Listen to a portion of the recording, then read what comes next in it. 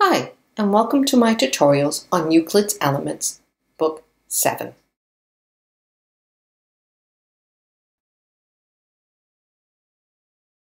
This video presentation is going to be on Proposition 10 of Book 7. Now, like Proposition 9, this is dealing with fractions. However, Proposition 9, we had B was one part of A.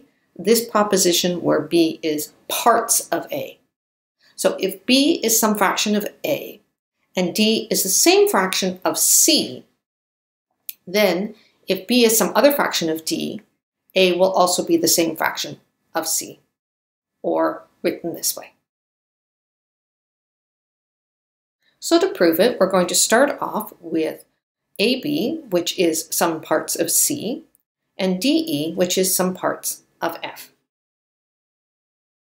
Now what we're going to do is, since AB is some number of parts of C and DE is the same number of parts of F, we're going to divide AB and DE into that number of parts.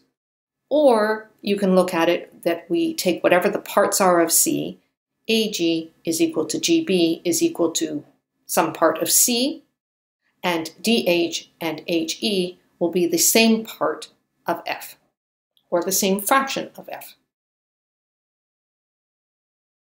So AG, GB is some fraction of C, DH and HE is the same fraction of F.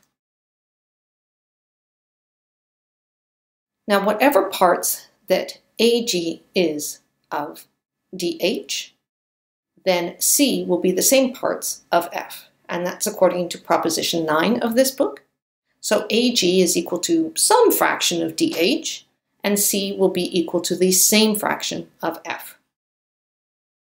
Similarly, GB and HE will also be the same fractions. GB will also be the same fractions of HE. Now AG is some fractions or parts of DH, and GB is the same fractions of HE.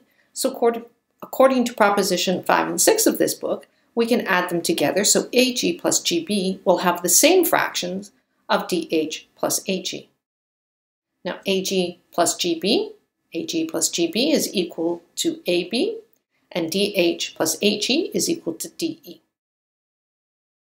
So we have AB is the same fractions of DE as AG is of DH and GB is of HE.